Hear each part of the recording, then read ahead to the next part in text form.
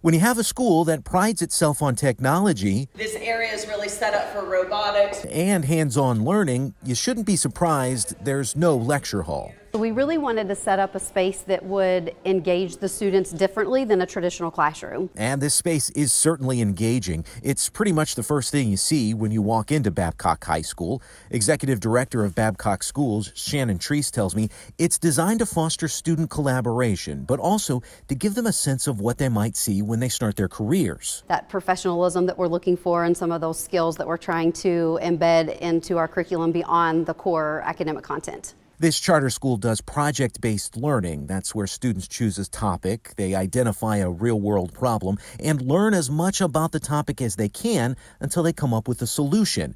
So the school hopes that having space like this, it's like Starbucks for Babcock, will help them work together.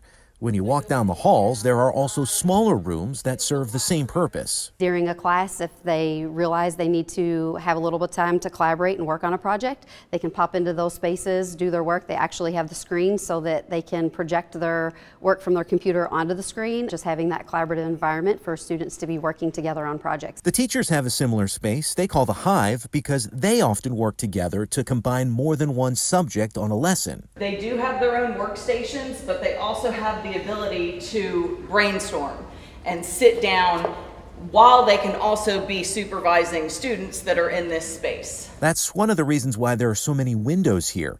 Another reason is so everyone can see all the activity that's going on. The school hopes that will inspire and energize the students. We wanted to have the college atmosphere, the idea that this is excellence and this is what we're striving for, but we also wanted to make it fun. So students need to get up every morning wanting to come to school, and they need to find their own why and their own passion.